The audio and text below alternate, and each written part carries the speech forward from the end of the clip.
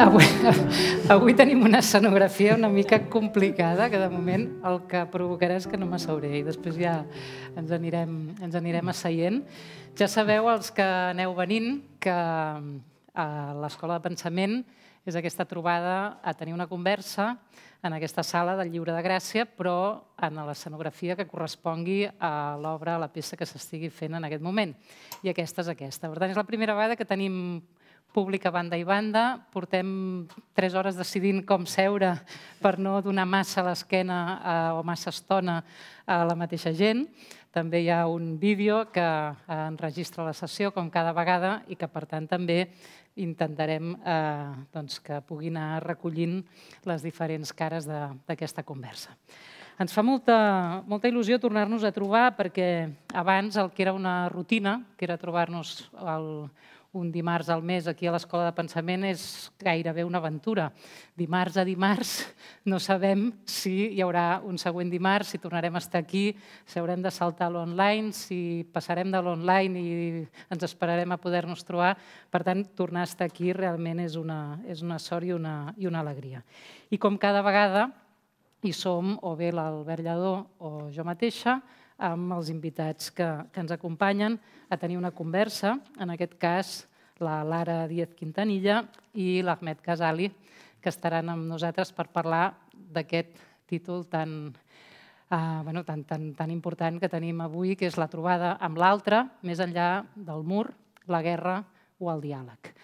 No sé si parlarem de tot, però sí que penso que parlarem bastant de trobades, d'altres i de tots aquests espais que poden ser fronteres, ferides, entres, intersticis, no llocs, és a dir, tots aquests espais i temps que potser ara estan esborrant-se de les nostres vides perquè sempre estem o dins o fora d'una bombolla, amb uns o amb uns altres, sabent amb qui respirem o allunyats d'aquells amb qui no podem respirar, i, per tant, amb una geografia de territoris molt marcats, d'identitats molt marcades, fins i tot tastades, analitzades, mesurades en la nostra temperatura corporal i en les nostres trajectòries a tot moment. Per tant, pensem que és un tema especialment important de tractar avui i de fer-ho en les condicions en les que estem vivint, respirant i convivint en aquests moments.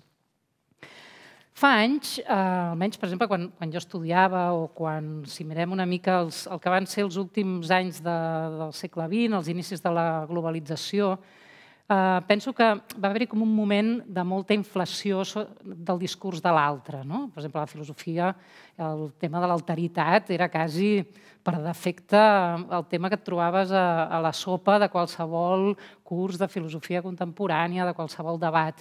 També en l'antropologia, l'altre, l'alteritat, era com en l'ètica. Era com un tema constant que, per una banda, va agafar com un lloc així com molt central en el discurs acadèmic, però també en la geografia d'altres tipus de debats. Semblava que la globalització era una mica la promesa per fi d'una trobada amb l'altre.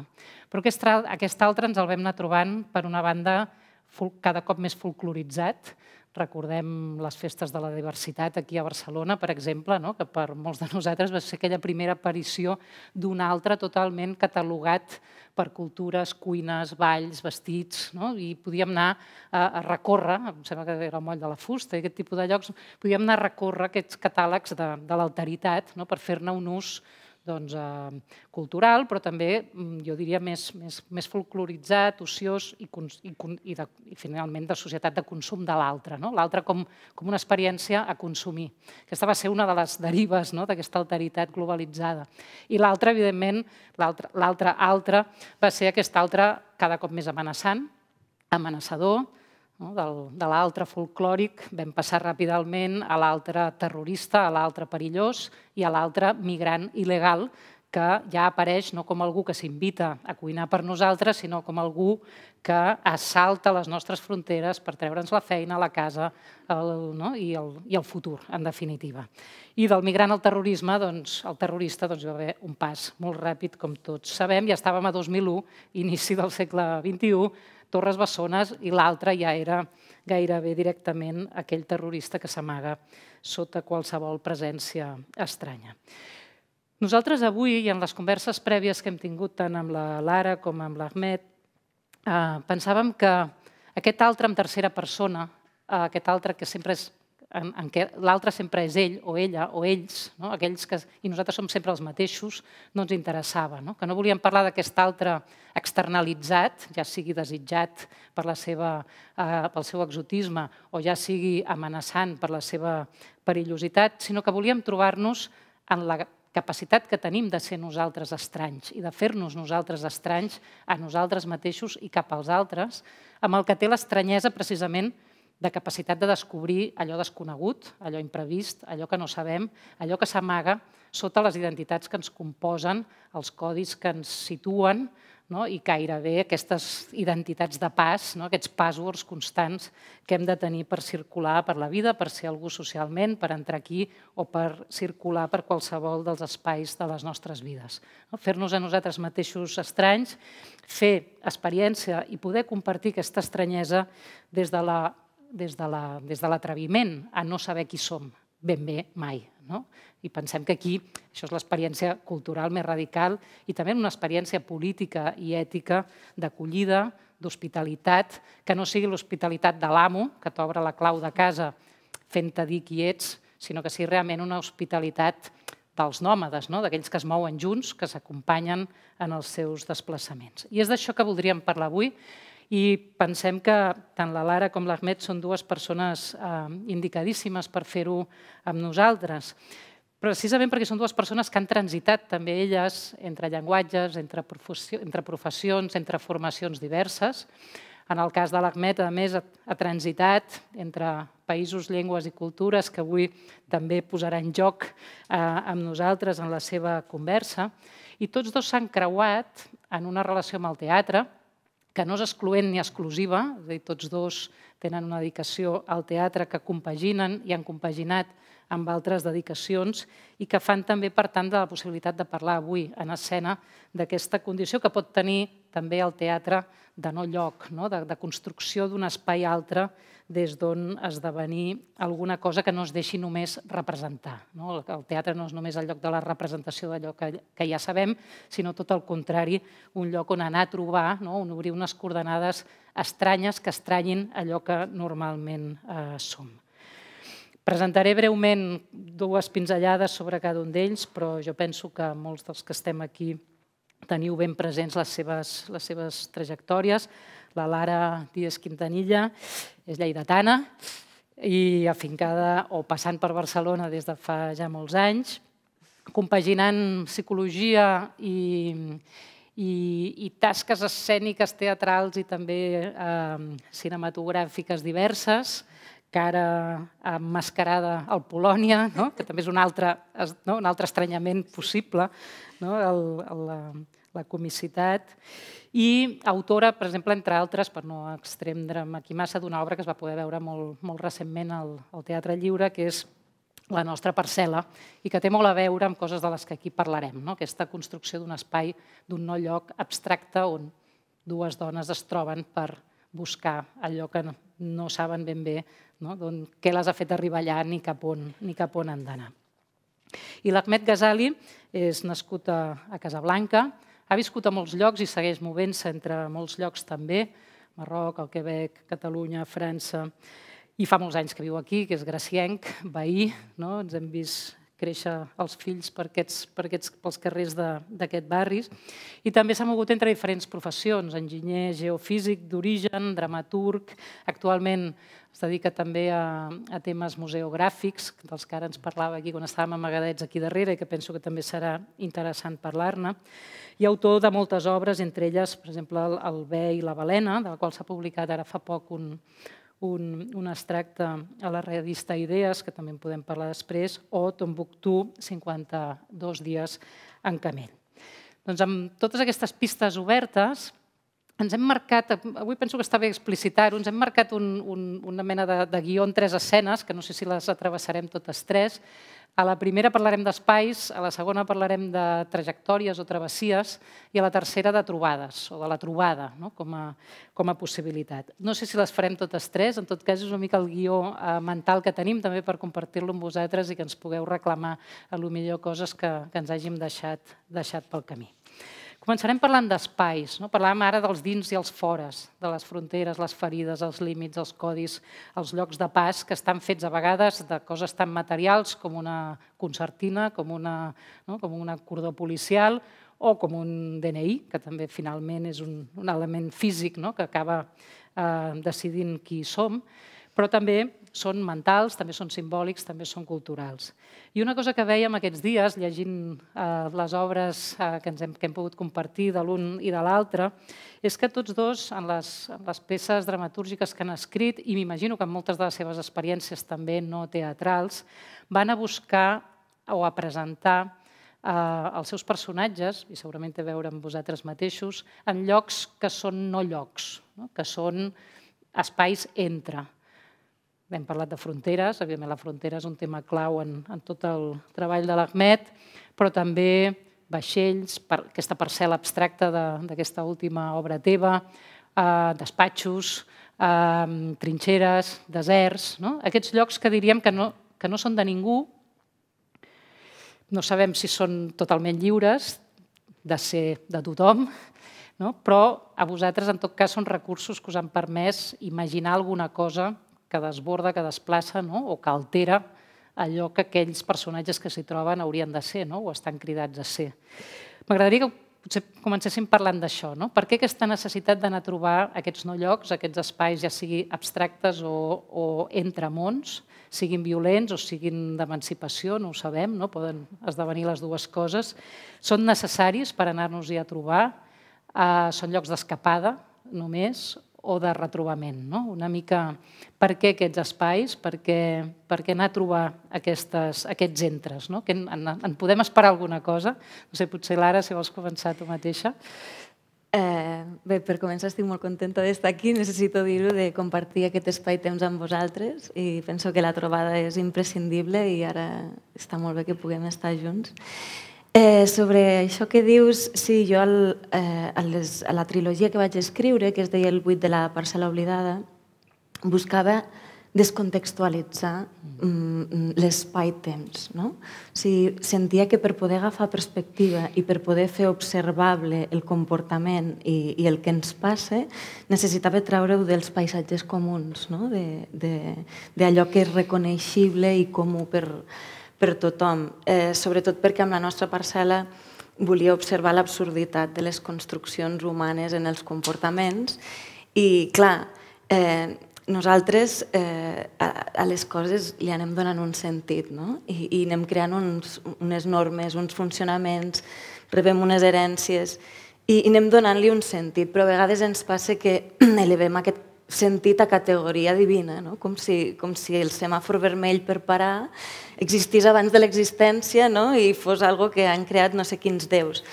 I llavors volia fer observable això, crear un no espai on amb la relació amb l'altre es veiés la infinitat d'absurditats que arribem a fer per donar sentit a la vida i com realment no tenen cap sentit si no es posen en un context, en un espai-temps.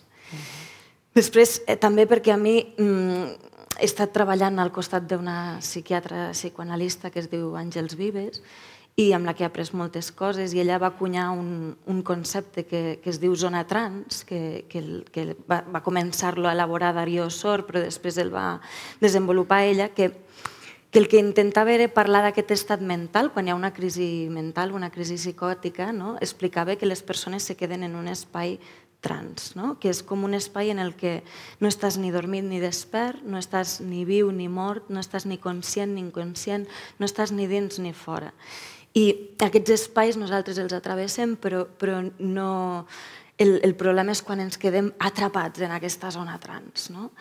I ella va desenvolupar molt aquest concepte de zona trans i va fer un paral·lelisme amb espais reconeixibles com la transferència del metro, els aeroports o zones de trànsit o zones entre autopistes, per exemple, terrenys entre autopistes, que són zones no aptes per habitar, no aptes per la vida, no aptes per arrelar, on no pots quedar-te a viure de cap manera. I llocs, que això em va interessar moltíssim, llocs on només pots sobreviure si ets ningú. Sobreviure a nivell de que els altres no te reconeguin, t'agafin i se t'emportin, o també sobreviure a nivell intern, perquè si tu ets conscient de la teva identitat i de qui ets en aquests espais on estàs atrapat, doncs també pots trencar-te. Em recordo una mica a la teva obra del Bé i la balena, que hi ha un personatge que diu no tinc ni cor ni memòria. És aquest sobreviure sense ser ningú. Que també això a l'Odissea, Ulisses, hi ha el moment aquest del Polifem que l'atrapa el cíclop i li diu com te dius i diu ningú. I llavors a la nit s'escapen i l'Odisseu li clava una estaca a l'ull del cíclop i el cíclop crida els seus col·legues que l'ajudin i diu ningú em vol fer mal, ningú m'ha encegat, ningú m'ataca, i així pot marxar. Doncs aquest ser ningú en un espai que és un no lloc trobava que era molt interessant i els personatges també que havia creat tampoc tenien nom, no eren ningú. Llavors, tot el que passava era la construcció en relació a l'altre. O sigui, tot el que pugui esdevenir serà a través de la relació que construïm ara, com el que passa avui aquí. O sigui, tot el que... Estem en un teatre, però no estem fent teatre, estem en una escenografia, però no és la nostra escenografia, hi ha un públic, però no... I aquest no espai, qui som nosaltres, tampoc no estem cridats ni com a actriu, dona totes les possibilitats, no? O sigui, una mica... Sense cor ni memòria. Sense cor ni memòria. Gràcies, Marina, gràcies, Lara. Gràcies al Teatre Lliure per convidar-me. Primer, demanaré disculpes pel meu català, que no serà perfecte, però comunicaré, no us preocupeu. Sí, el tema de crear espais que són com no man's land és una cosa que faig sempre, però és molt intuïtiu. Ara farem un exercici una mica perillós, és quan l'autor comença a parlar de la seva obra, que jo malfio molt. És intuïtiu, llavors després sí que descobreixo que estic fent això, però diguem-ne que l'exercici sempre és buscar espais on els personatges perden el que és la seva identitat, entrant en aquest espai. I això els posa en molta fragilitat, perquè ja no saben trobar les marques seves de la seva identitat. I jo vaig crear un context molt interessant perquè hi hagi realment un intercanvi i un xoc que, si funciona bé, no funciona sempre bé, pot ser transformador, pot ser que el personatge, al final d'aquest trajecte, aprèn alguna cosa sobre ell mateix, però ha de passar per aquest desert, aquest no man's land, on ha d'acceptar de perdre'ns, diguem-ne. El cas del Bé i la balena és diguem-ne que aquest tema va funcionar molt bé. Jo crec que va funcionar bé perquè era a partir d'un fet real. Diguem-ne, l'argument de la peça no el vaig inventar. Era un fet terrible que va passar en 91, que va ser una embarcació de clandestins magrebins i africans que estava travessant el Gibraltar, diguem-ne, i va començar hi havia tempesta i estaven al punt, diguem-ne, per coincidència estava passant un cargo rus,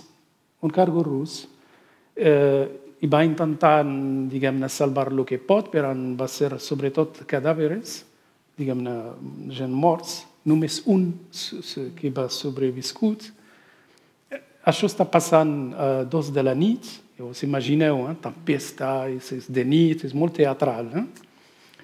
I a partir d'ahí el cargo rus comença a contactar els ports que estan cerca, que són 3, Gibraltar, els anglesos, els espanyols, els marroquins, per dir-li, oye, tenim aquests morts, qui vindrà a buscar-los? I ningú no vol venir. Això és realitat. Estaven obligats d'estar parats ahir no sé quantes hores i que al final els marroquins van venir a buscar aquest. Llegeixo això i em va realment impactar molt. Crec que m'he identificat amb els cadàvers que eren ahir entre nord i sud en aquest nou lloc. Ningú no vol d'ells. I he empezat a imaginar una mica, he començat a imaginar el que passava en tota aquesta nit en aquest vaixell. I així com, diguem-ne... I jo penso que és un procediment molt fort. Luego he escrit una altra obra i aquesta vegada vaig treballar sobre el tema del desert, que era també que conec bé perquè vaig treballar molt en el desert, en una vida... en una altra vida, diguem-ne. I el tema aquí va ser també algo real. Jo sempre començo des de la realitat. Si els turistes que van al sud del Marroc, hi ha un lloc que quan comença el desert, i ahí hi ha una pancarta molt famosa, molt històrica, on pots llegir Tombouctou 52 dies a camel. I és que els nostres avantpassats, quan hi havia molt comerç transsaharià, perquè aquest Sahara avui, que és com una frontera peligrosa de petroli, de clandestins que moren i tot això, abans era un lloc de trànsit, era un lloc d'intercanvi entre les dues parts del Sahara. He trobat molt interessant aquesta pancarta i li he donat veu i he imaginat que podia parlar i podia explicar tot el que ha vist, tot el que ha passat en aquest desert. Des d'aquest comerç transsaharià fins avui, fins al Paris-Dakar, fins al petroli, fins al món de Hollywood, que ve allà a rodar pel·lícules en aquest desert, el colonialisme que la va... Ja sabem com Àfrica va ser dividida con regla, con línies rectes. He trobat que també era un interessant com espai per experimentar aquest tema de no man's land que crea situacions interessants. Però com dic jo, amb això soc molt intuïtiu. M'imagino escoltant Lara, que soc una persona d'aquestes trans atrapada en el... La zona. Sí, i això. A mi em feia pensar això de l'atrapament aquest i de les no llocs que ara la pandèmia, com si fos una persona, és aquest no lloc també. Ho he sentit que sento que estem en un no lloc comú i que tot el que són afectats o morts per Covid són aquests ningú, aquests números que apareixen a la televisió, a la ràdio, que canten els números, que ens hem acostumat al run-run dels números, mils, no sé què, tal,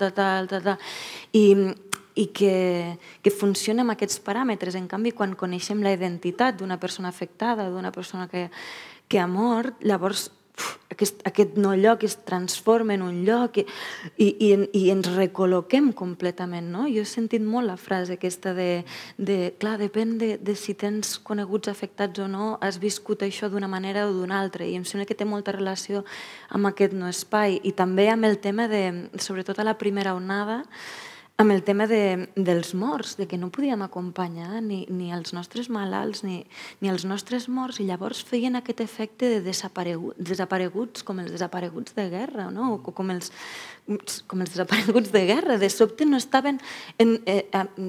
Venien, se t'emportaven de casa un familiar i després no el tornaves a veure. O algú et deia, s'ha mort aquesta persona. I llavors el nostre interiorment se convertien en desapareguts, no estaven ni vius, ni morts, ni aquí ni allà, I aquesta feina del ritual de consciència de totes les persones, totes les individualitats, totes les identitats que s'estan perdent en aquest llim, formen part d'aquesta pandèmia no lloc que estem creant ara mateix.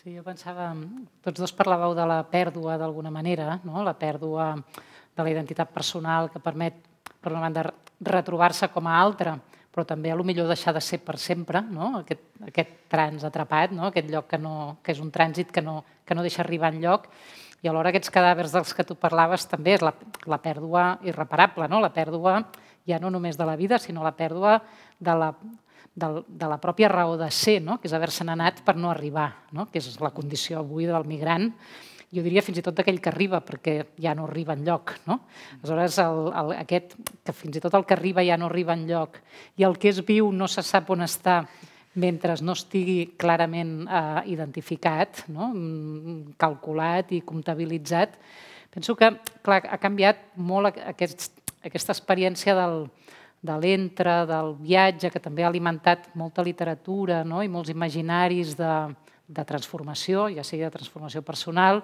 de transformació col·lectiva, de transformació social, política, sempre la línia de fuga, també és un gran concepte que ha marcat tot un imaginari del que és desplaçar-se respecte als marcs d'allò establert, d'allò conegut, d'allò identificat. Però ara la pandèmia i la violència diguéssim, fractalitzada, completament disseminada del món global, que ja no és les fronteres més visibles, sinó que és una frontera contínua, feta de burocràcia, feta de policia, feta de violències, feta de mort quotidiana, de desaparició constant i de violència dels uns contra els altres, que això fa que aquests entres es van tornant com aquests abismes, que pot ser l'hospital, que pot ser el desert aquest que ja no és un lloc de pas, sinó que és un lloc de mort i de pèrdua, en el sentit de perdre-s'hi per sempre, el Mediterrani, el nostre cementiri,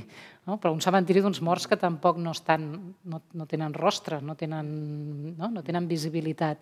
Aleshores, clar, us preguntar com acompanyar-nos en aquests desplaçaments, que no són només els del desig, els de la línia de fuga, sinó que cada cop són més mobilitzacions forçades. La del migrant és evident, però la d'aquestes vides desnonades que són potencialment cada vegada més qualsevol habitant d'una ciutat rica també.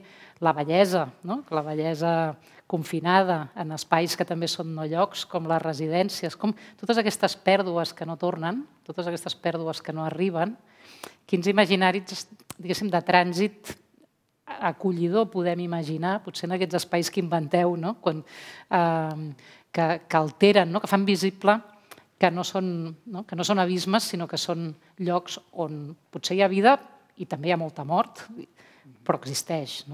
I és una trobada possible també amb aquesta violència i amb aquesta mort. Sí, sobre...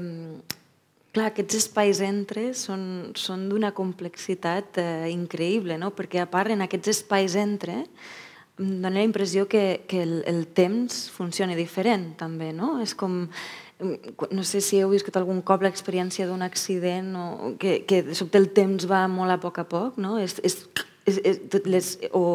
O tota mena de trànsits, o fins i tot d'un viatge que de sobte la tornada es dilata moltíssim, i els temps funcionen molt diferent, o trànsits molt més reconeixibles per tots, el naixement, que és un trànsit que ha estat en un part o qui ha vist un part o qui l'ha viscut.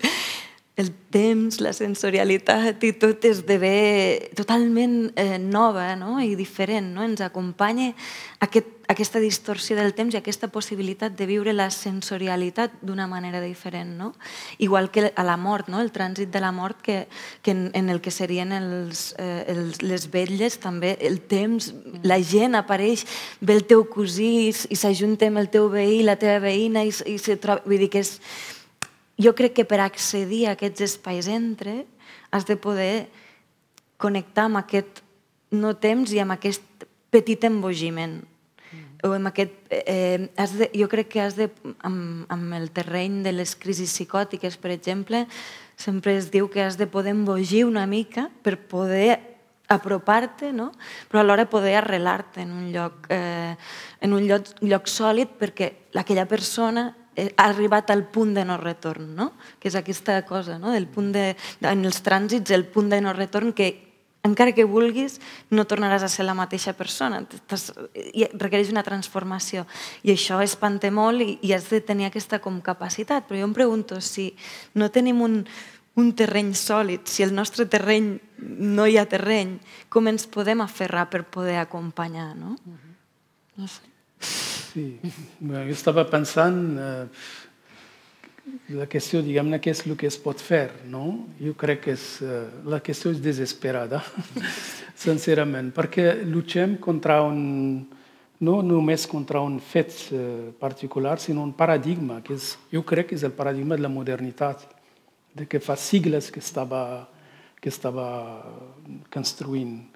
I aquest paradigma té, a mi lo defineixo en aquesta paraula de l'atomisme, que és basat sobre el fet que hem de separar, hem de dividir per entendre més, per controlar millor, que sí que va funcionar, si pensem tot el que vam aconseguir aquests sigles de progrés, de comprensió de la natura, molt bé, però ha arribat un moment on això ja ha passat el límit i no sabem com recuperar, perquè ja està, és el paradigma, és qualsevol tema, qualsevol àrea, que sigui política, l'educació, que sigui la família, que sigui sempre el mot d'ordre, diguem-ne, és separar-vos.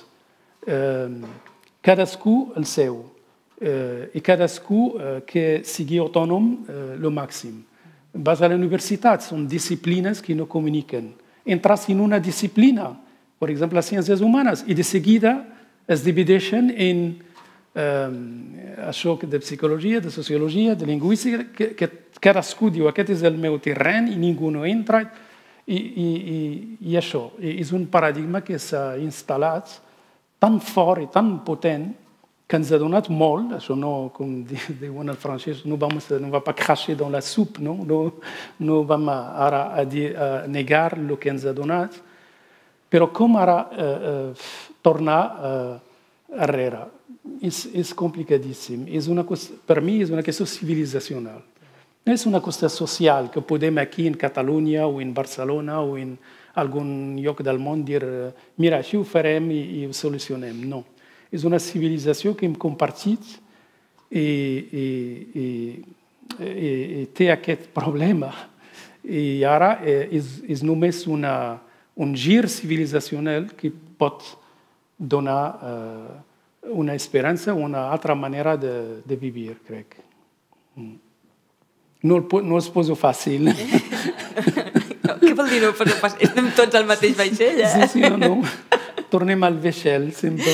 Sí, en aquesta pregunta desesperada pel què fer, jo penso que tant un com l'altre, i penso que també un espai com aquest i tantes altres coses que intentem fer, molts de nosaltres tenen a veure precisament amb la necessitat i la possibilitat de donar una resposta segurament molt concreta i molt petita a aquesta pregunta, que no sé si està a escala del que és una crisi civilitzatòria o una crisi de món com en la que estem, però segurament sense totes les escales tampoc hi ha transformació possible, que és aquesta pràctica constant de la trobada com a pregunta, no com a garantia, sinó com a pregunta. És a dir, què vol dir avui, aquí, ara, estar junts? Què vol dir en aquesta frontera fer una acció de suport o de transgressió o de denúncia? Què vol dir en aquesta escola obrir una possibilitat de realment establir tot un espai de llindar i no de dins-fora entre els sabers que estan legitimats i els que no, les persones que són benvingudes i les que no.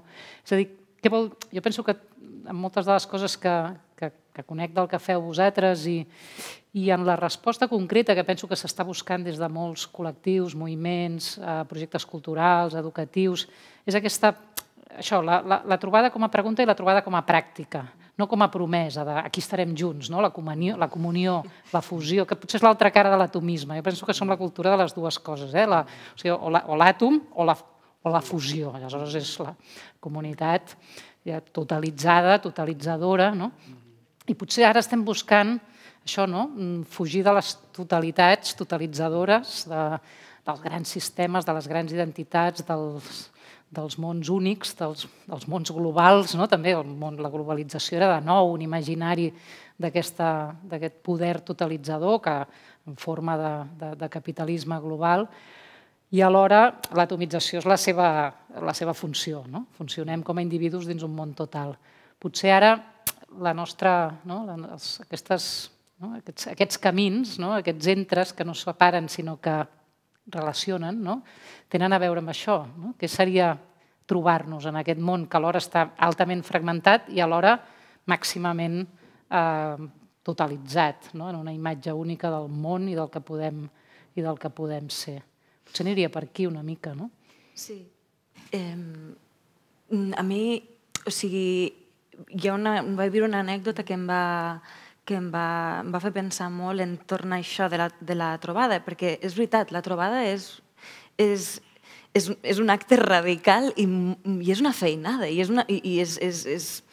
no és una cosa simple i menor d'això que deies, no? Vull dir, el Rilke deia que quan se produeix una trobada entre dues persones esclata una tempesta emocional.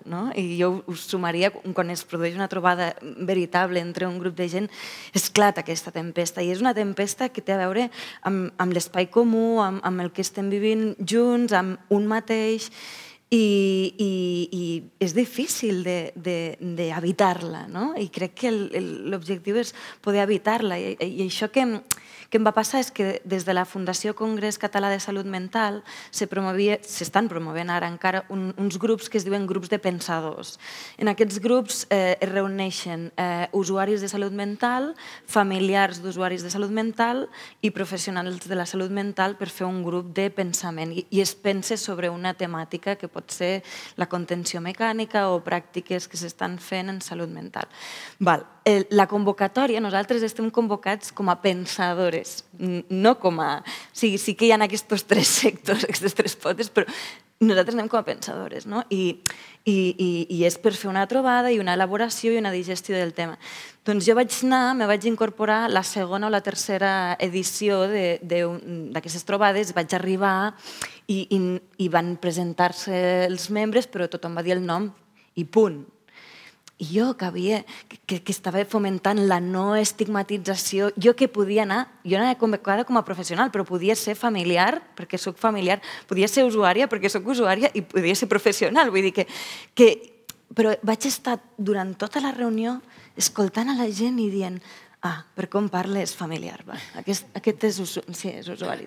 No sé què, no, aquest no ho tinc clar. I no estava... O sigui, una persona que jo m'omplia el discurs de no podia sobreviure aquella trobada, no vaig poder pensar res, només pendent de qui era qui, no?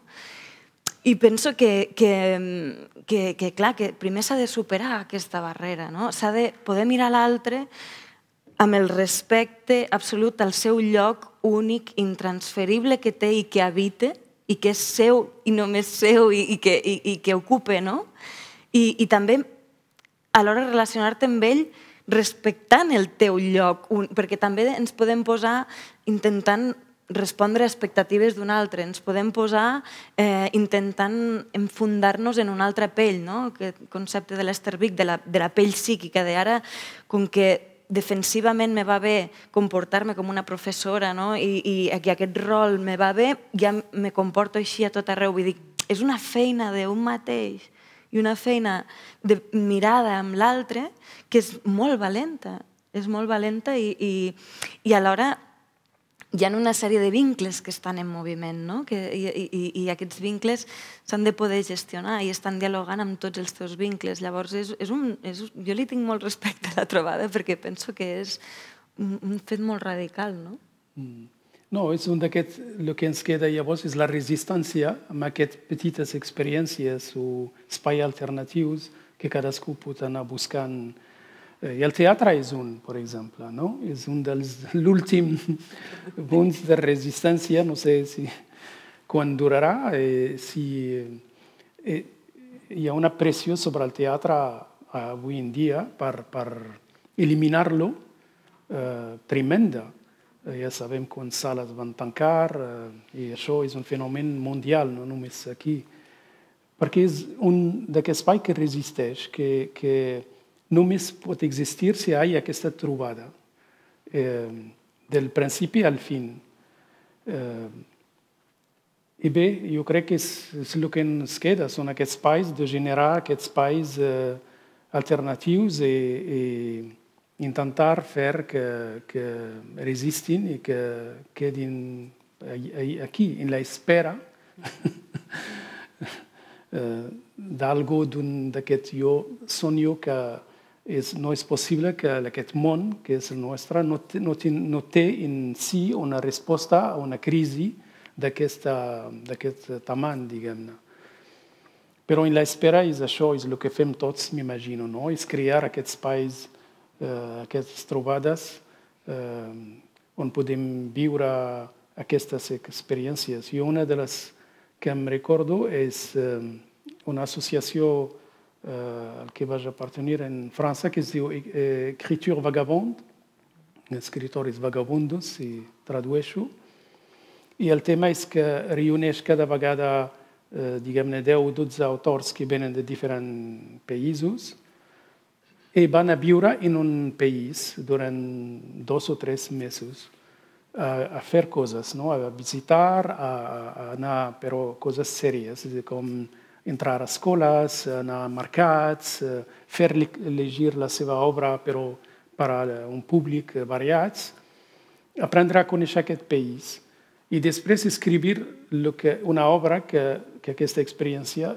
Timbuktu va néixer d'una experiència, una residència que vaig viure en Mali, que em va impactar moltíssim. Aquestes experiències que no tenen cap pretensió, que són petites però que poden generar esperança i una resistència, crec, no? Tu mateix, no només com a escriptor teatral, sinó també en la teva experiència com a de l'associació Gibar, que amb la Mireia Estrada vau posar en marxa en forma de residència, que ja és tota una declaració d'obrir una casa on acollir, i on acollir amb la idea de fer veïnatge, és a dir, no només acollir per donar un sostre i un espai de treball, que això seria un concepte acotat i tancat del que ha de fer un artista o un escriptor, sinó tot el contrari, com un lloc de rebuda i de trobada amb un món, una mica en la línia de l'experiència que ara explicaves, i de treballar en aquesta micropolítica del veïnatge, és a dir, en allà on realment la convivència s'està assajant, s'està teixint, s'està elaborant sota formes que poden ser les espontànies de cada societat, però que també podem generar alterant les maneres com aquesta funciona normalment, i que cada vegada tendeix més a la individualització, al consum, ara a l'aïllament, i interferir aquestes tendències.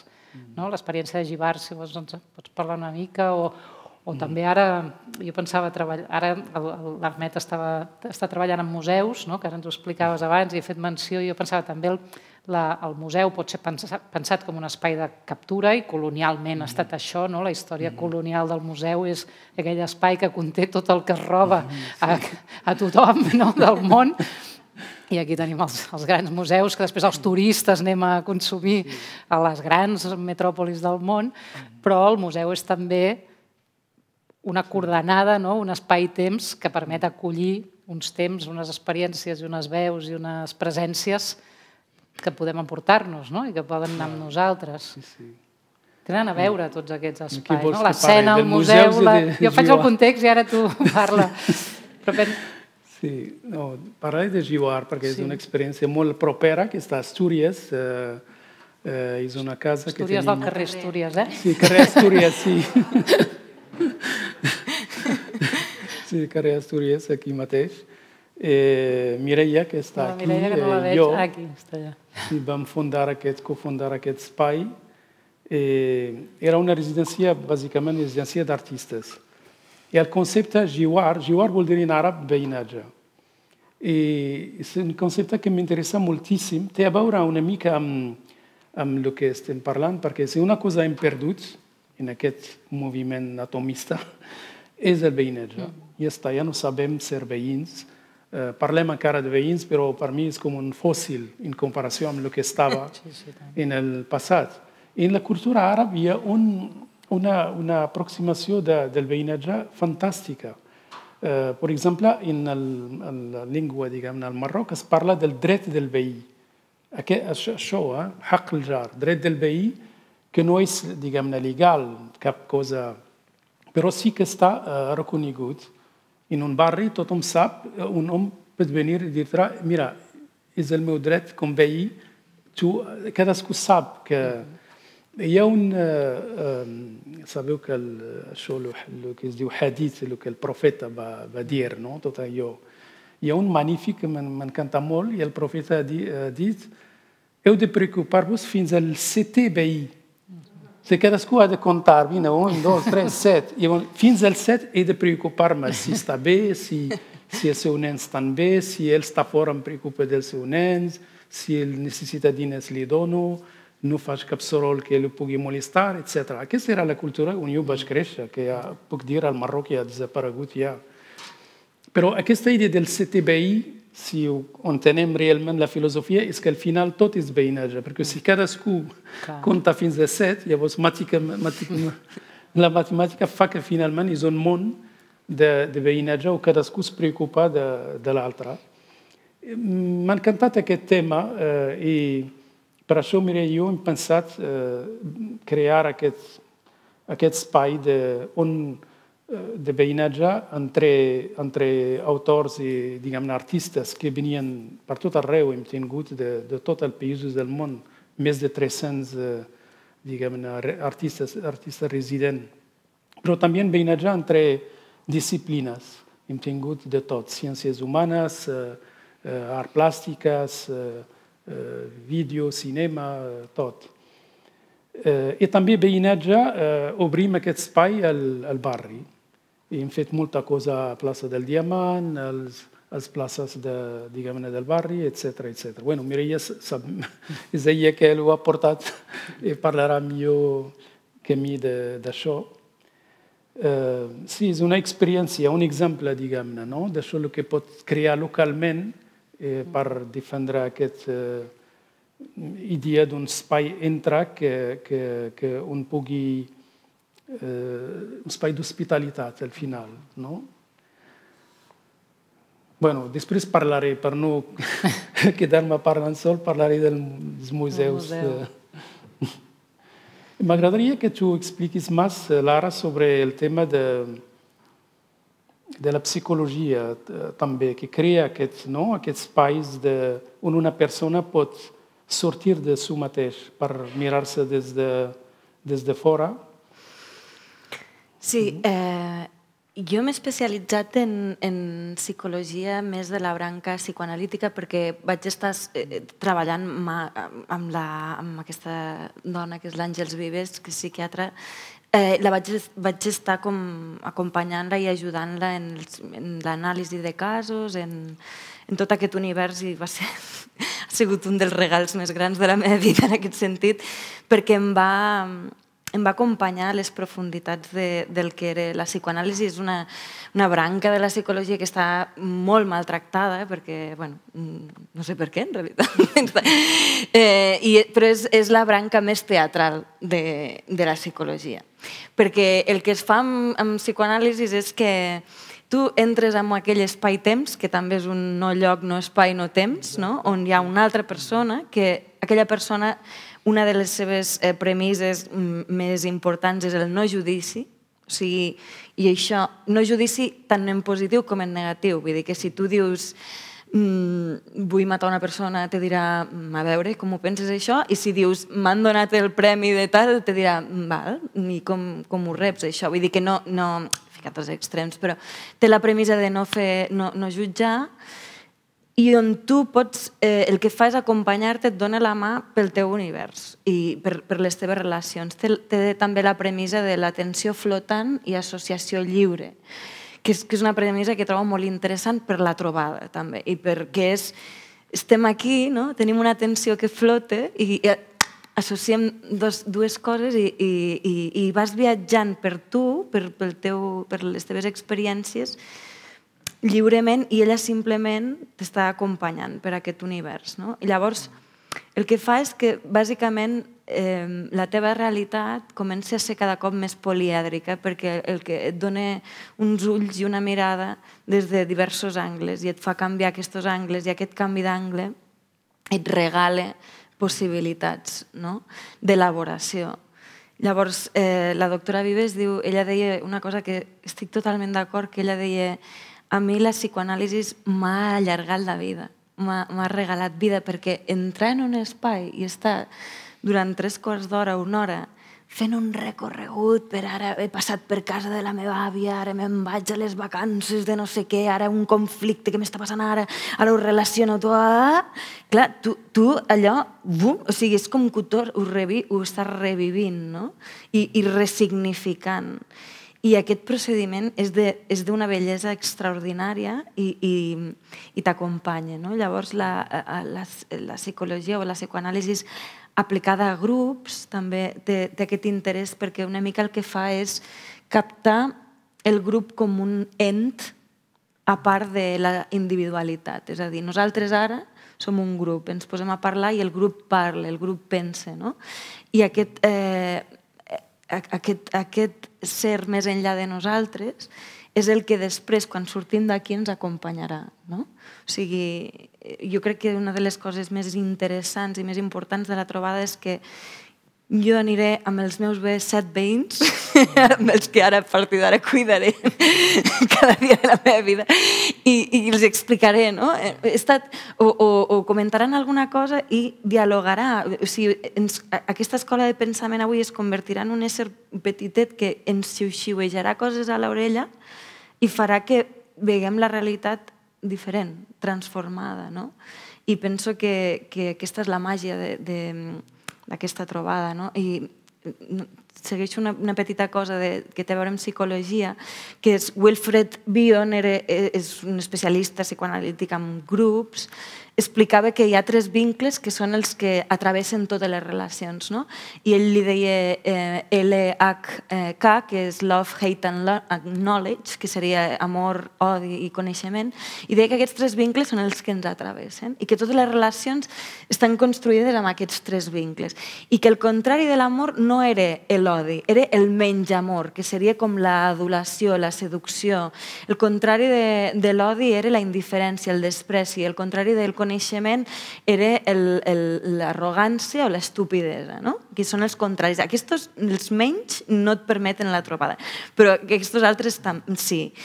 I em sembla molt interessant que per poder trobar-nos i per poder fer una relació fomentada en el creixement ens hem de permetre estimar l'altre, reconèixer-lo, ens hem de permetre també la discrepància, el ser diferents, el poder-lo odiar en un moment donat, el poder enrabiar-nos amb aquest altre, i ens ho hem de poder permetre, perquè si no estem en una que no ens ajuda. I després, en aquest va i ve, es produeix aquesta coneixença i desconeixença, que també hem d'acceptar la desconeixença de l'altre, que això penso que és molt interessant, que necessitem conèixer-nos totalment, o estimar-nos. No, i ballar, fer una dansa entre aquests 3 vincles, permetre-te'ls és el que produeix aquest fenomen transformador completament que fa que se't posi aquí a parlar. I no sé, penso que si tothom qui té la possibilitat de fer un procés terapèutic o psicoanalític o d'apropar-se, penso que és alliberador, transformador i va molt bé, ens cuida molt. Espero explica tu lo dels museus, sisplau, que m'he quedat amb ganes. Bueno, diré alguna dels museus. Bueno, el que has dit sobre els museus de colonialisme, això és el que era, i malauradament encara el museu no s'ha liberat d'aquesta imatge. Però els museus, com totes les altres disciplines, han fet la seva revolució i ara estem en un altre món completament diferent. Ara ja no ens agrada parlar ni siquiera de tenir una col·lecció d'un altre lloc a un museu, això ja estem superant. Ara està parlant més de centre d'interpretació, més que museu. Centre d'interpretació vol dir interpretar una realitat que ens interessa, que sigui històrica, social, artística, però deixem la col·lecció o els objectes on estan. Llavors, la idea és no anar a robar, sinó tot el contrari, explicar i donar, diguem-ne, desig al visitant d'anar allà a l'obra on està. I això també va amb el desenvolupament local, etc. Els museus realment també el veig com el teatre, com un dels llocs de trobada. Per què? Perquè els museus, ara, avui en dia, tots tenen espais de fer coses. No només hi ha l'exposició permanent, sinó sempre hi ha el que es diu l'espai d'exposició temporal, que permet al museu de seguir inventant, de seguir reflexionant sobre el seu tema. I també és un lloc de molta pedagogia. Ja sabeu, els museus ara estan molt oberts a les escoles, poden fer un treball magnífic. Un museu com Cosmocaixa, per exemple, que rep cada any més d'1 milió de visitants, és increïble, però la majoria, 90%, són de Barcelona i Catalunya. Jo pensava que també molts turistes, res de res. No els interessa, això us dic de formació de fa 2 setmanes amb el director de Cosmocaixa, que no els interessa buscar turistes, no fan cap esforç. Els interessa realment el desenvolupament del públic local, els escolars, la gent gran, les famílies. Fan un treball magnífic, molta activitat pedagògica i exposicions temporals que canvien. Llavors és un espai també de futur, crec. No parlo dels museus turístics, aquests que estan, ja sabeu de què parlo, que també existeixen en Barcelona, però els museus que tenen una vocació local, que desenvolupen els públics locals, que miren molt cap als joves, als nens. També és un espai, trobo, que cada vegada jugaran un paper molt important. Molt bé, doncs jo penso que amb aquesta hora que portem de conversa hem fet un viatge bastant important. Hem passat una hora? Sí, hem passat... No, però el que trobo més interessant és que realment ens hem desplaçat en aquesta pregunta per aquest altre que no hi és, aquest altre que desapareix, aquest altre que s'invisibilitza, aquest altre que queda a l'altra banda del que sigui, d'aquests murs, d'aquestes guerres, d'aquestes bombolles en les que ara vivim. I quan tu, Ahmed, has plantejat aquesta pregunta desesperada pel que fer, se'ns ha obert aquí com un forat que penso que hem anat omplint de molts registres, de moltes pràctiques, de molts tipus d'invitacions a fer nostre, en aquest nostre no gatitzat, no protegit, sinó al revés, en aquest nostre exposat a trobar-se, exposat a deixar-se interpretar i a reinterpretar-se a partir d'aquestes trobades, ja siguin l'experiència personal, col·lectiva, històrica, cultural, política, veïnal. Penso que hem dibuixat un altre mapa possible, no quimèric, sinó realment molt tangible, molt concret, molt habitable, on poder ser ningú i alhora junts, i alhora altres, i alhora nosaltres, que també penso que és allò que costa més en els nostres temps. I podríem obrir la paraula a aquests que sempre formen part també de la nostra trobada i de l'Escola de Pensament en cada ocasió, que és els que esteu aquí acompanyant-nos. Avui ens haurem d'anar fent aquest moviment de cos que anem fent per això, per poder-vos escoltar també i continuar aquesta conversa l'estona que encara tenim, que és llarga, per obrir la conversa i la trobada a tot el que vulgueu preguntar, aportar, conversar. No funciona, o sigui, mai no es tracta d'haver de tenir necessàriament preguntes pels invitats, també, però observacions i sumar-vos a la conversa.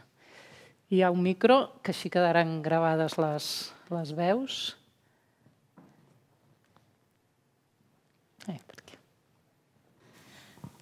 Us hem d'aguantar el micròfon. Vols que em posi igual? No, tranquil·la. Que raro. És una mica estrany. És molt estrany, sí. Escolta, moltíssimes gràcies. He sigut molt feliç d'escoltar-vos a tots tres. Moltes gràcies per parlar català i és preciós. Mira, jo no sé si diré una bajanada o no, però escoltant-vos i parlant d'aquesta cosa, d'aquesta separació, d'aquest paradigma que parlaves, d'aquesta cosa que atomitza o que fusiona, no? I després escoltant aquestes absurditats del semàfor, de sobte coses que et diuen para't i absolutitzes aquest parar-te, obviant precisament el sentit que tindria que potser creuessis el carrer i et trobessis amb l'altre i t'abracessis i tinguessis la trobada, que dona sentit a aquest semàfor, que evita que si passes en verd t'atropellin i no puguis arribar a l'altra banda. Precisament en aquest moment és on la trobada entre aquests dos extrems es fa absolutament necessària, perquè som cos i necessitat infinita de trobada amb l'altre alhora, finits i infinits alhora, diria jo. Però hi ha alguna cosa que és com un ordre dels factors. Què és el més important o què es posa per davant de l'altre o què orienta a l'altre?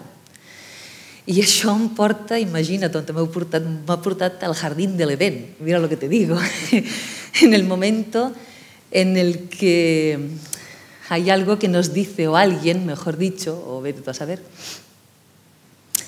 que d'aquest arbre de la vida, del misteri, en prenguis tant com vulguis.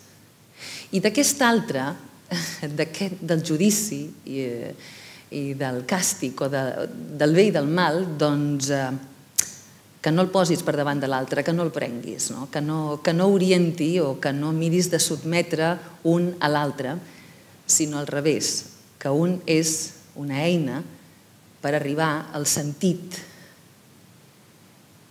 que podria tenir o l'orientació de la història. No sé si és una mica, no sé si m'he liat massa, però la qüestió era aquesta separació que feies entre les coses i he volgut d'alguna manera intentar, no sé, posar-ho en relació, no sé.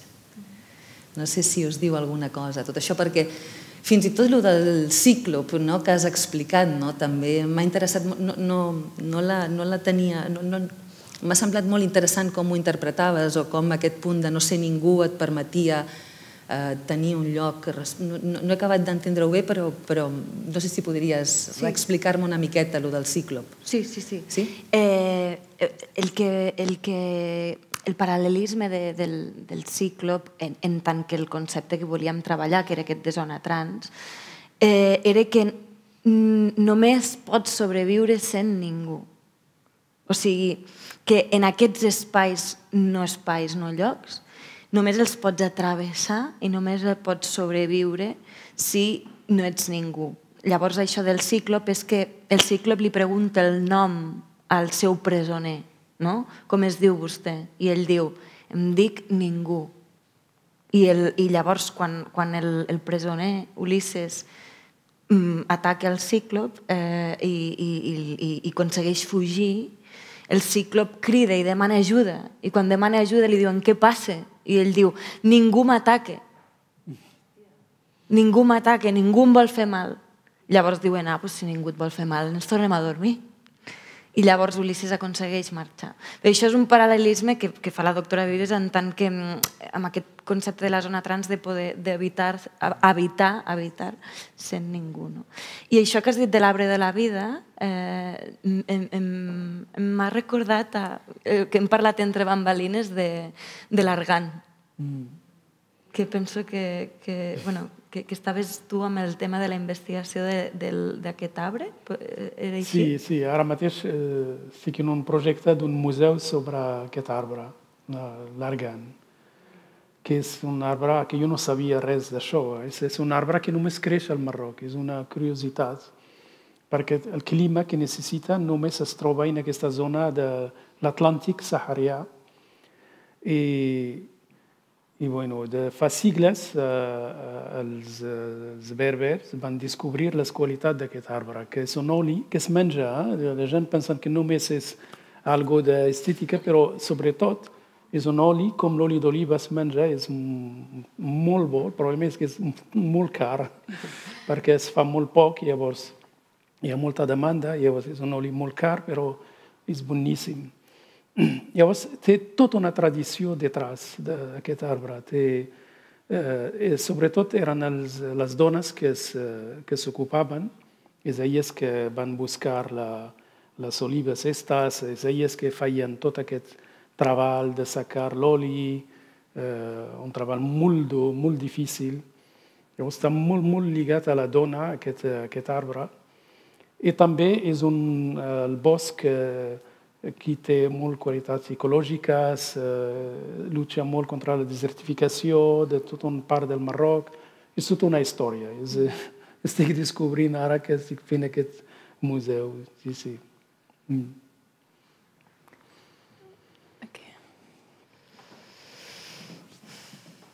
Feu un lloc? Super, gràcies. Hola, doncs tot aquest tema i sobretot el tema del diàleg i del teatre com a espai de trobada m'ha fet pensar una anècdota que m'agradaria compartir per veure si també dona lloc a alguna reflexió. Un cop a una representació de Ricardo III, de Shakespeare, van fer una pausa a l'obra i l'actor intentava fer com campanya pel Ricardo III i deixava que el públic participés. I deia, sí, jo vull que el Ricardo III sigui rei, no sé què. I va haver-hi un senyor a un palco que va dir, i si aconsegueixo que la sala digui que no al Ricardo III, pareu l'obra? I això ho van sentir els actors, perquè després vaig anar a entrevistar-los i va dir, doncs jo crec que tindríem que haver parat. I amb aquesta idea de trobada, a mi em posava molt nerviosa aquests moments de teatre fòrum fals, perquè en fons necessiten acabar Ricardo III, saps? I tot això que en el fons també, me'n recordo que també crec que era el Barth que deia que el teatre és un espai estrany perquè tu pots veure una escena, per exemple, de violència conjugal i no corres cap a l'escena a parar-la, perquè saps que això és mentida, entre cometes. I aleshores l'espai... O sigui, la idea de trobada sembla que quan parlem té que ser una trobada lliure, com radicals lliures, que ens trobem, xoquem i hi ha aquesta explosió. I al mateix temps, ara el que ens donem compte és que està molt codificat. I ara, a més, està restringit, perquè podem trobar-nos als bars de 9 a 11 i després de no sé què a tal. I volia saber què pensàveu vosaltres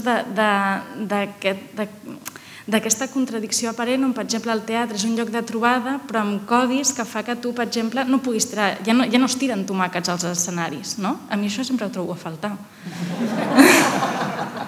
A mi si no m'agrada alguna cosa m'agradaria poder expressar-ho. No, això sí que hi ha diàleg i trobada. No? I volia saber... Volia saber què pensàveu vosaltres d'aquest moment on les trobades també necessiten de codis per poder fer-se. Això és teu. És que és un moment que s'està ressignificant també el teatre, penso. i que no que s'està... És que o el ressignifiquem o morim en l'intent, no? O es va perdent, es va perdent, es va perdent. Llavors, penso que tot l'univers pandèmic ens ha... A mi em va fer reflexionar molt en pandèmia què trobava a faltar del teatre. De sobte vaig pensar, a veure, què és el que trobes a faltar realment? Trobes a faltar el que veies?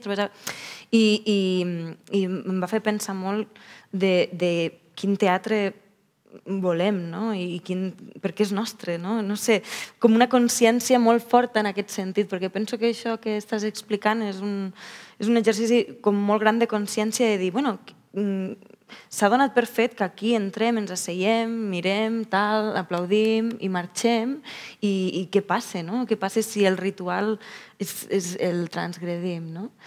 I és un bon... Un apunt, perdó, que soc una passada, però era perquè en realitat el que penso és que, per exemple, així, si pensem aquest espai com un espai de trobada, perquè podem dialogar, perquè creem un nosaltres més enllà de nosaltres, ho fem dintre d'unes normes establertes. Per exemple, que a l'entrada posa que tinguem cuidado que a les 11 tenim que estar a casa. I després d'això no podem anar a prendre una copa i parlar més enllà d'aquest lloc entre persones, per exemple, que ens trobéssim aquí.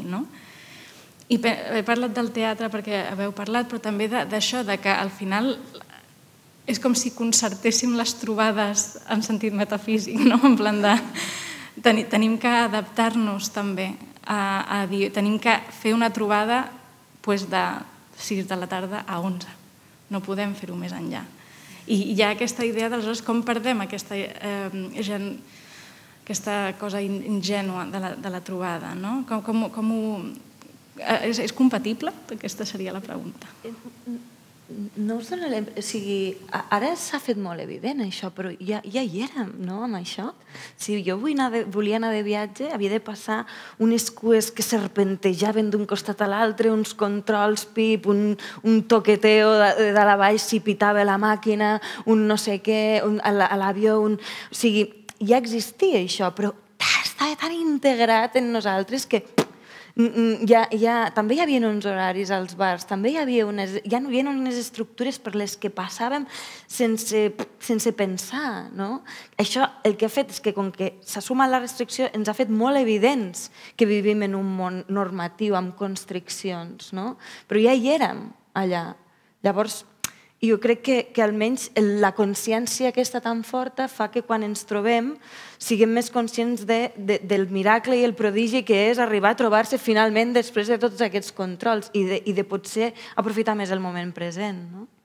Sí, penso que el que planteges obre, diguéssim, tota una sèrie de distincions que ara necessitaríem molt més temps per fer, però que és la gran distància que hi ha entre la trobada i la suma d'individus. Per exemple, per mi, els públics en general no són llocs de trobada. Jo ara vinc al teatre i perquè hi faig coses amb alguna gent, em trobo gent, saludo, amics, coneguts, i em dóna la sensació que pertanyo, o que més o menys, sí, però jo quan anava al teatre sense haver tingut relació amb ningú del món del teatre, era un individu, o com a molt un individu que anava amb algú altre, perquè a més has d'anar de 2 en 2, perquè si no quedes molt malament quan vas als llocs sola, a formar part d'un públic d'individus consumidors de cultura. Per tant, dir que el teatre és un espai de trobada ja necessitaria una gran discussió. Ho és pels que fan teatre i pels que s'hi troben amb els seus coneguts.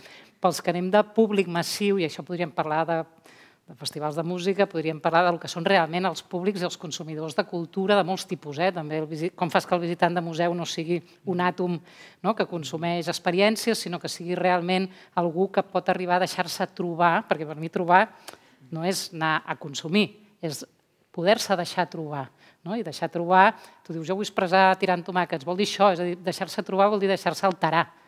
Clar, si res t'altera, sinó que només pots dir m'agrada o no m'agrada en el tema del consum cultural, o voto X, Z, Y en la participació política, que seria un altre tema al qual podríem dedicar molt de tema en funció del que has dit, és a dir, quina diferència hi ha entre la trobada com a condició d'una vida política, de la decisió col·lectiva, trobada dissonant, alteradora, trans en aquest sentit, tot això, o el que és la codificació de la participació política a través del vot, de l'enquesta, de l'expressió codificada d'opinió, etc. O sigui que tenim tota una sèrie realment de maneres d'haver,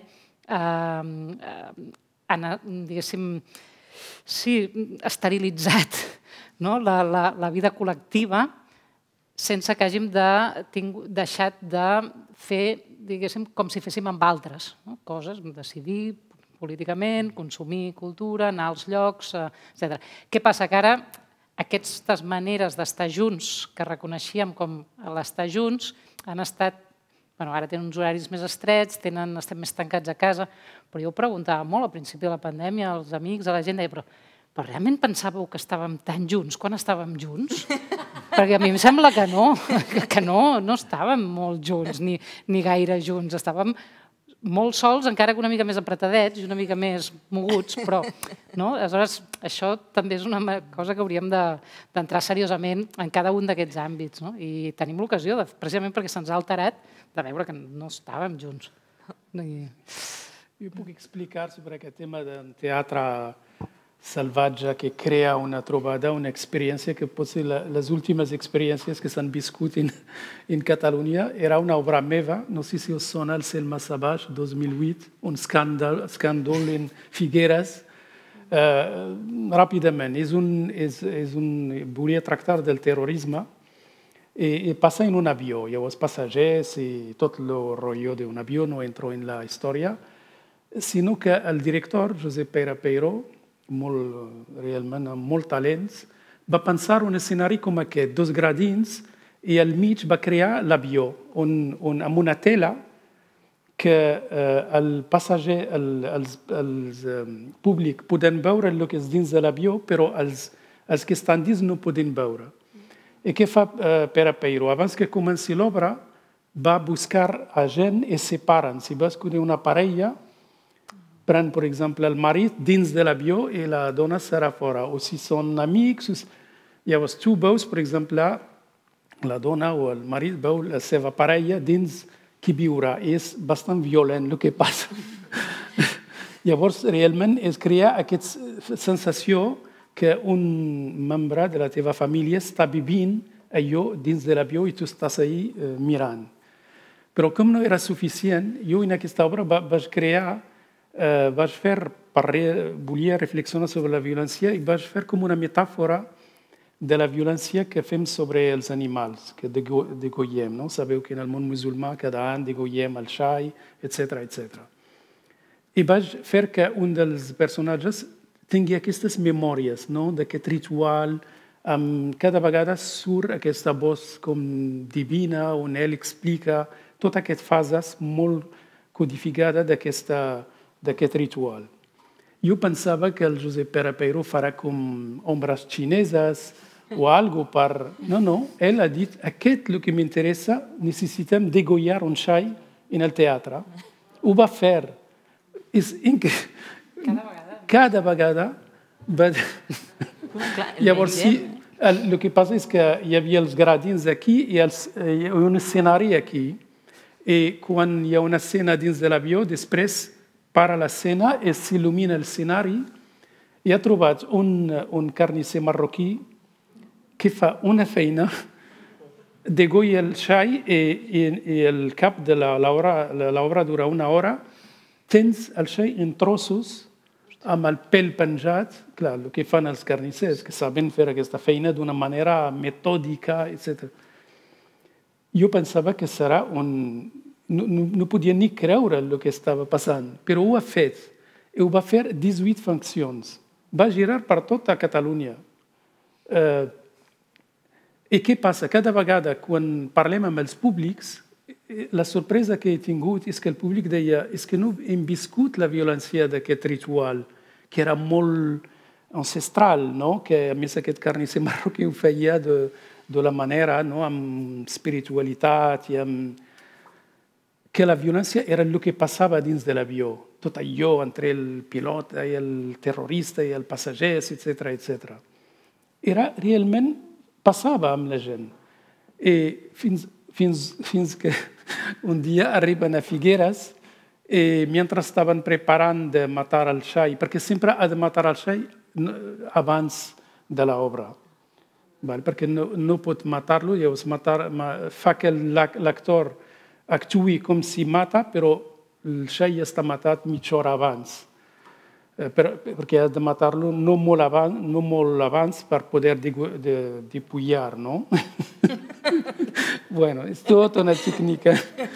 Llavors, passa que un moment de fer-ho era en un pati del teatre, una dona des del seu immoble veu això i crida a la policia i venen totes les associacions de defensa dels animals i això va crear un escàndol amb la premsa i tot.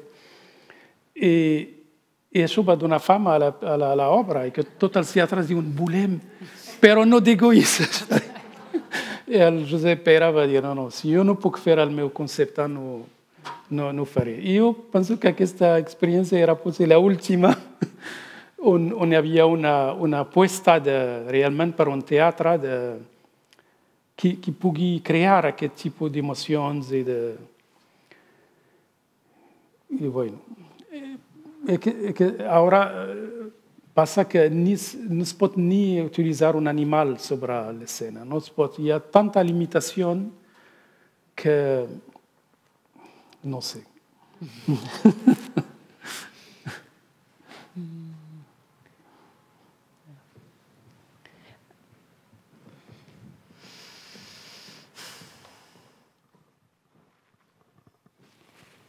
Jo tenia la pregunta sobre el que se'ns està portant la conversa i el pensament sobre la trobada i sobre la condició de deixar-nos alterar o no per aquesta trobada.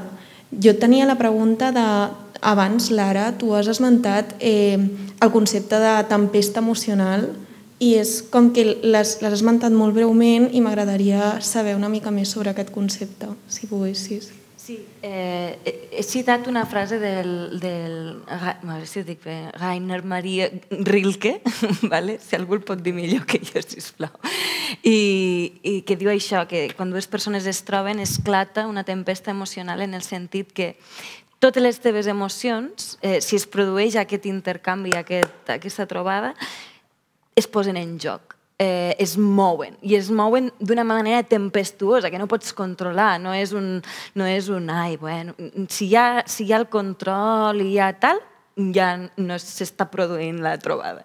Hi ha una tempesta perquè és això dels tres vincles, per posar un exemple, se t'està movent l'amor, se t'està movent la discrepància, se t'està movent el coneixement, el desconeixement, estàs dialogant, els coneixements de l'altra persona estan dialogant amb els teus coneixements, el que t'han ensenyat, el que entra en tempesta perquè es posa en crisi, és com una manera de dir et poses en crisi però d'una manera positiva, no m'agrada aquesta paraula, però d'una manera que promou creixement, que promou moviment, que és, ostres, és en aquest estat fràgil, en aquest estat de crisi, de valors i de quadriculaments i d'àtoms que es produeix el creixement i l'aprenentatge, no?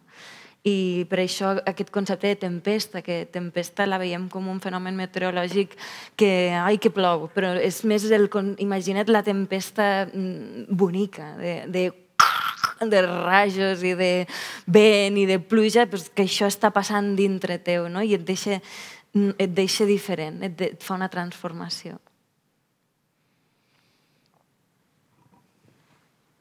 Mireia. Hola. No, jo per apuntar, vull anar a parar al contrari de la cosa. Jo dic el meu súmum d'aquella vida d'abans, que en el fons no era tan meravellosa i que estàvem més separats del que ens pensàvem i tot, a part de fer el trenet a la festa major en el meu poble, és Giuar, que és aquesta residència d'artista que vam crear amb l'Ahmed, i que precisament era un lloc, era un espai i un temps, Giuar. Era una residència, és a dir, era una casa, era un espai d'hospitalitat en el que podien passar coses i passaven. A vegades sí, a vegades no, però però sobretot van passar coses, perquè era un espai que estava fet per això i que estava pensat per això. Llavors, interpel·lo a l'Ahmed perquè hi va haver-hi un giuar, però va haver-hi un veí i una balena, i a mi m'agradaria que expliquessis aquesta balena, què és aquesta balena, perquè abans has parlat de l'atomització i tot això, m'agradaria que expliquessis la balena, que jo entenc que és el teu súmum de l'atomització aquesta que estem patint. Explica-lo tu. No. Segur que tens una idea. És a dir, l'espoiler de l'última escena del veí i la balena. Penso que és molt interessant que agafis de nou aquesta imatge. No sé, la verdad que te refereixes. Jo he utilitzat la balena com l'epígraf, no es diu? Epígraf de l'obra. És una cosa que ara veig i em fa una mica, però fa 20 anys que vaig escriure, era un moment potser difícil en la meva vida. Vaig escriure que mentre que ramats de beix eren degollats al sud, les balenes échouées a la platja, sortien, suïciden a la platja. Era una imatge així, entre beix degollats i balenes que... I de fet era com si el bé, el ramat del bé era com un símbol en el meu cap del sud, tot aquest món de genocidi, del món sempre d'aquests problemes de grups, de guerra. La balena era per mi com el símbol del nord, de l'Occident, que dona sensació de potència, però és molt fràgil. I acaba sempre morint i no sabem ni per què. No se sap les balenes perquè de cop i volta es tiren sobre la platja i no volen tornar. Era això. No sé si et refereixes a aquesta idea, aquesta imatge apocalíptica. Sí.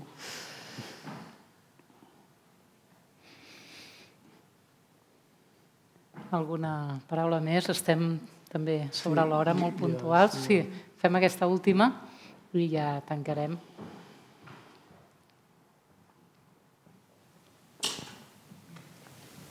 Hola, gràcies, molt interessant. I m'he quedat en la idea del no lloc que heu comentat, sobretot al principi, i em sorgia la pregunta de si aquest món ja mateix que habitem, el planeta del que formem part, si tota aquesta idea de la crisi climàtica que tenim, si realment no està convertint aquest món ja en un no lloc mateix. Vull dir, perquè el temps, que abans pensaven que era infinit, ara ja no ho és, i les velocitats d'aquest temps depenen de les notícies o de la vida mateixa que desapareix o tal, i després l'espai en si és com que no es pot atomitzar perquè vivim en un món cada vegada més relacional, queda molt clar amb la crisi climàtica, però al mateix temps no té sentit aquesta idea de lo global, del món com una cosa que està allà i que és ajena a nosaltres. I aleshores m'he quedat... Perquè aleshores penso, tenim un problema, vull dir, perquè si el planeta en si mateix ja és un no lloc, és a dir, tot el global és un no lloc, doncs no sé com construir llocs des d'aquí, no sé si té sentit. Jo penso que és una pregunta estupenda per tancar en cercle una mica la reflexió que hem fet i, per tant, si voleu acabar vosaltres donant una resposta o una reflexió. A mi, un cop més, me fa pensar en quan ha dit el temps abans era infinit i ara no. I penso, és que no era infinit abans el temps tampoc. Però no, hi ha un punt que penso, ostres, és veritat, està en perill, això s'està convertint en un no lloc, però potser ja ho era un no lloc. Però la diferència és que ara tenim l'oportunitat de tenir consciència i de començar-ho a dir, i de començar a posar paraules a això i a compartir-ho i a no viure en una espècie d'infinitud temporal de creixement i de estem molt bé, ens trobem, mogollon, i potser aquest no lloc, des d'aquest no lloc ens podem trobar i anar amb aquest vaixellet en aquestes tempestes emocionals que anem trobant, i perquè estem tots a... És molt bonic quan... Bueno, jo almenys em passa que per mi és molt gratificant quan veig que el món, que totes i tots anem pensant les mateixes coses, però dites amb altres paraules, però que estem connectades i connectats i que ara estem obrint d'alguna manera els ulls en aquest món difícil, però que estem obrint bastant els ulls i estem pensant i tenim una capacitat prodigiosa de pensar i crec que tenim això davant, no? Que podem aprofitar. Bueno, què puc dir? Quan surt el tema del clima i del planeta ja no... Clar, és l'única esperança i de pensar que això és tan gran que ens ha fet arribar a la qüestió de la supervivència de l'espècie humana. Només de l'espècie humana, perquè la Terra seguirà sin nosaltres, sin problema. Esperem que això pugui crear algun...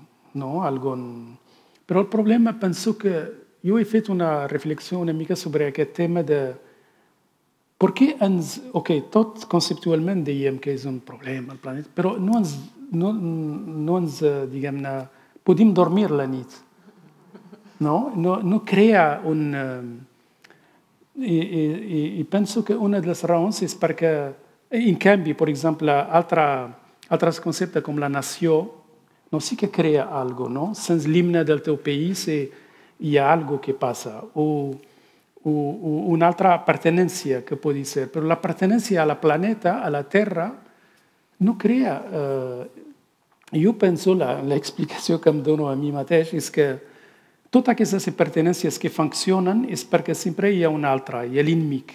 La nació, com s'ha fet la nació, perquè sempre hi ha guerra amb l'altre que no és de la nació. I això crea com l'efecte de... I això m'imagino bé des de la prehistòria, els ramats de gent que sempre estan contra l'altre. I ara estem en aquest món contra qui? Sense l'altre.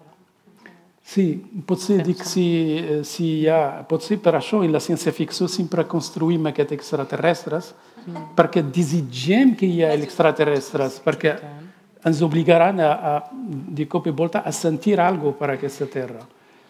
Però fins que arribin aquest... La trobada amb l'altre serà... Hem de trobar alguna altra, no sé.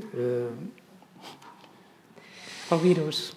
No, clar, podem anar cap a fora o podem anar cap a dins, no? Podria ser, però em sembla que més aviat també fa que ens reterritorialitzem en bombolles. Això no ajuda. Jo tinc un amic que ha escrit una novel·la. Són els humans que al final van destruir tot i van anar a un planeta, Mars o no sé on. I va ser que comencen de nou. I cop i volta, a poc descobreixen traces de vida en aquest planeta. Per arribar al final, que eren els humans que han començat déjà a Mars, que van destruir-ho, van venir a la Terra. I ara és un cicle que... Bueno, sempre sap greu posar final a aquestes converses, que és evident que no són un final, sinó que, com deia ara la companya, ara seria la conversa que podríem continuar ja en l'estat aquest que estem ben bé d'estar-nos parlant. I sense mascarilles? Nosaltres ho tenim fàcil, no és el mateix. Per tant, posem un punt i seguit aquí. Ens tornarem a trobar els qui vulgueu d'aquí un mes, i si no, d'aquestes trobades incertes i parcials, però sempre possibles, esperem que es donin allà on siguin possibles, en aquests veïnatges que podem anar compartint. I fins aviat. Moltes gràcies per ser aquí. Gràcies.